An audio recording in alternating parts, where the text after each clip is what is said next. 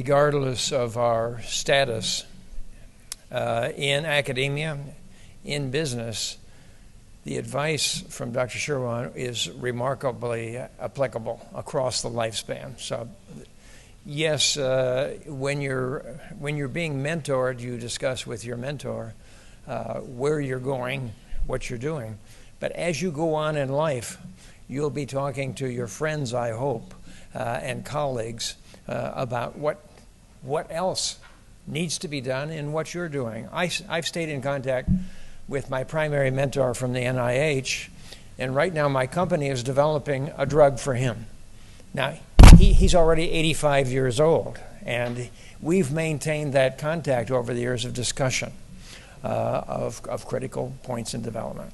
I'm going to take very little of your time here and talk about one aspect of science, academia, and private sector entrepreneurial medicine, and this is translational medicine.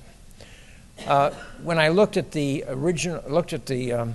design of this conference and saw the talks and saw who was talking, I found that 25% of the talks in the first 2 days dealt with new developments that are entrepreneurial or it came out of business. If you look at the histories of our speakers here, you'll see a number of them are still in academia but may have started a business as well. And it is being attuned to what you are doing that is developable, that may in fact change the course of treatment of patients that is really very important. In the U.S., there is at every medical school an Office of Technology Transfer, which is responsible for helping identify intellectual property, copyrightable materials and all. I would say that most of these offices are not experienced enough to do everything that is needed. They're worth contacting, however. But what I want you to do in this based on this brief talk is to think about your own work in terms of translation. What is it that you're doing? Whether it is a new technique, whether it's a new product, whether it's a set of clinical observations that need addressing. Think about this in terms of the impact that it can have if it's broadly broadcast to the right practice or institutional environments. All right? The components of translational medicine, going from lab to bedside, or bed to bedside as we say in the US, are the following. You have to have a discovery and you have to protect it. Patenting is a huge operation in this country. You mentioned a trainee of yours who went from the laboratory to law school. My primary colleague, Shakir Musa, in Albany, has a son who is an outstanding investigator. He's a patent lawyer right now, and he's terrific, and we're using him for advice on certain things that we're doing. Even though he's a generation or two removed from us, he has developed enough experience in the legal profession to, in fact, be very helpful to us. So think about what you're doing. Is there a discovery in what you're doing that may be useful to society?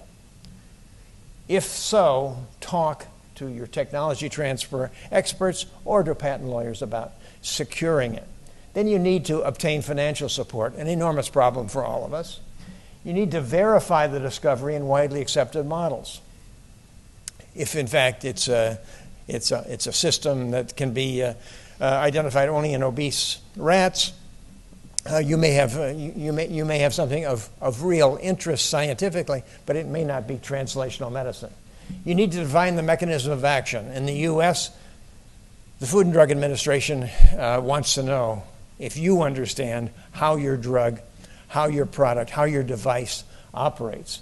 If you don't understand that, then you have a problem in terms of predicting side effects. The toxicology is a problem, and the FDA will lose sleep over your product. You need to do contract toxicology. Contract toxicology is using a commercial firm to measure the toxic effects of your drug, a commercial firm that is accredited by the FDA, the Food and Drug Administration in the U.S., and has no direct link to you, so that it is an unbiased assessment of your drug. Then you need to start talking in this country with the Food and Drug Administration and the European Union with its counterpart or in other countries with their counterparts. And so you do investigative new drug application and approval. You do FDA phase 1, early phase 2 trials. These are toxicology and early efficacy trials. And then you try to find somebody to really take this on in industry and make it work as a device or product that will be useful to society. So what's a discovery? It's a new drug, and new drug we mean a composition of matter, how it's structured, what its structure is. We can also patent uses. Uses of existing drugs or new drugs are patentable, but not very useful in terms of trying to convince the pharmaceutical industry to develop them. Novel use of an existing drug is a discovery. Modification of an existing drug, for example, nanoparticulate formulations, and we've talked about that in several of the talks. A new test and a new device. These are all discoveries. All are maybe the subjects of patent protection.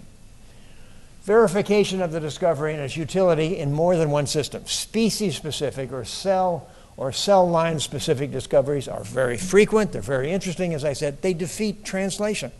You can't take them to the bedside if they, in fact, are specific to an animal species. For example, in tumor biology, it's useful to consider the possibilities of mutation in commercial cell lines. We all trust some commercial cell lines, but in fact, mutations are occurring in some of those cell lines, and they may defeat us when we move into the clinic. It's also useful to consider use of primary cultures, orthotopic, subcutaneous versus subcutaneous xenografts. The easiest thing for us in terms of xenograft studies in cancer is subcutaneous. Much more difficult to do orthotopic, and it takes specific training in order to do that. The definition of the mechanisms involved in the discovery. While it's not essential, partial or complete definition of mechanisms is useful to the patenting process. Here, we're distinguishing the discovery from prior art. The FDA is very concerned about what has gone before. What, in fact, is in your product that may have been published elsewhere by others, or may have been invented elsewhere and perhaps capitalized on in an entirely different area from where you currently work. It's also essential to the reviews conducted by the Food and Drug Administration because possible sources of toxicity, as I said, can be recognized when you define mechanisms. Definition of mechanisms may suggest modifications of drugs or of devices for improved efficacy. So as you realize what the mechanism is, and there are absolutely revelationary assays that sometimes overnight tell you much more about your drug or device than you know, and it may be possible then to redefine the mechanism and in fact to make the patent more attractive and perhaps the drug or device safer for patient care. And then you need to define mechanisms of drug. You profit from defining mechanisms of drug actions because you may get new insights into pathogenesis of conditions. And these insights may offer pathways to development of other pharmaceuticals or devices. In our own case, I've talked ad nauseum here about alpha V beta 3 integrin.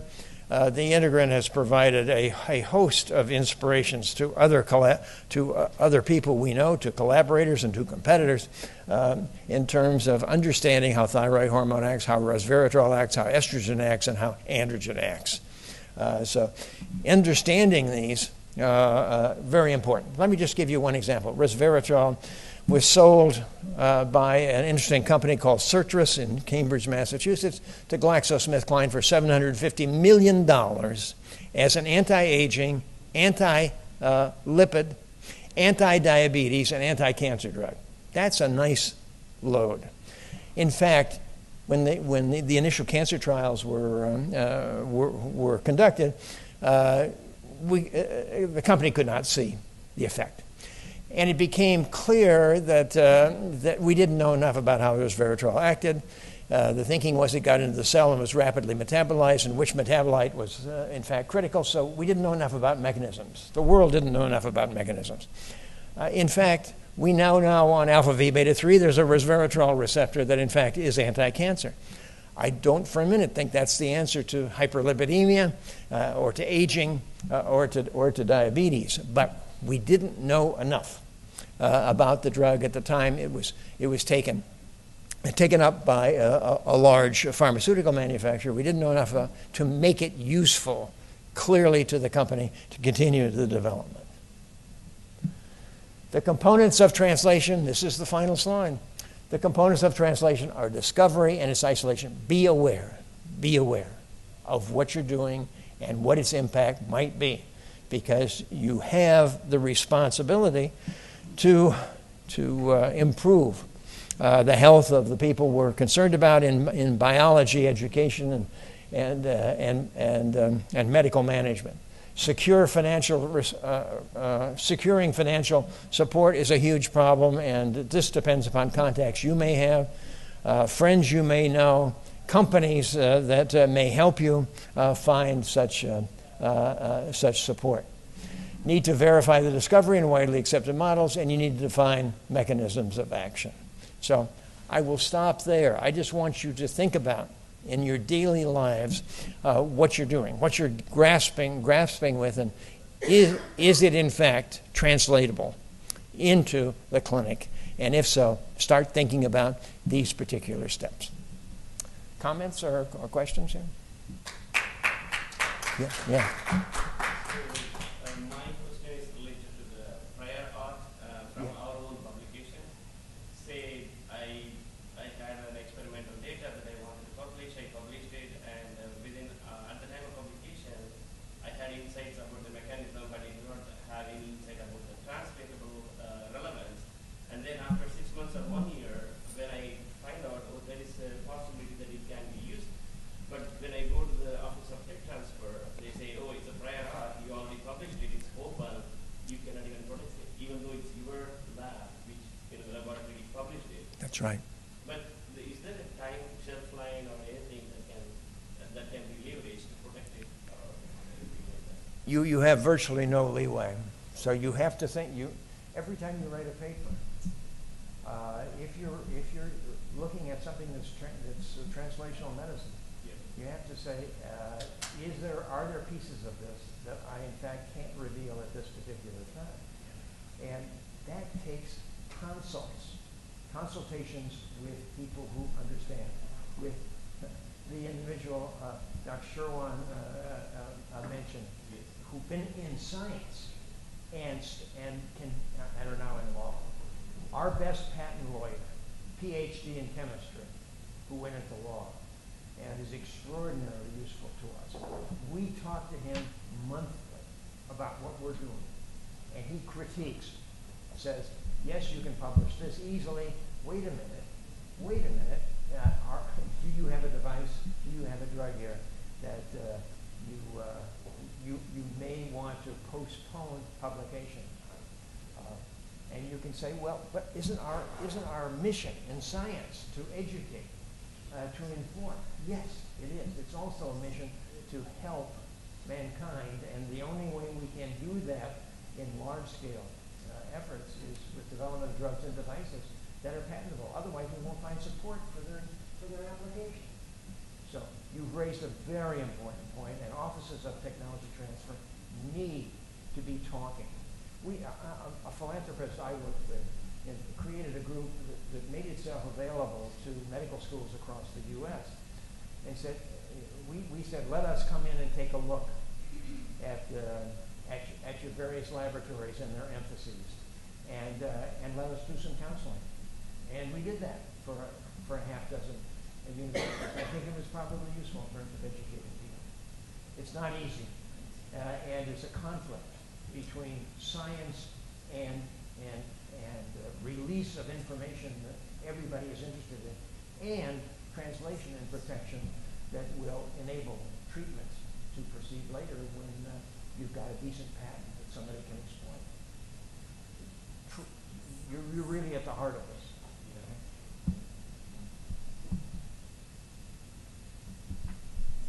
I think Dr. Schiller and I really enjoyed thinking about what we might say to you. And as I said, in the case of Hubble's presentation, he really has said something to all of us, regardless of age in this particular room. What I have to say is very specific about the transfer of patentable information, and we need to be aware of it. Copyrightable information, we need to be aware.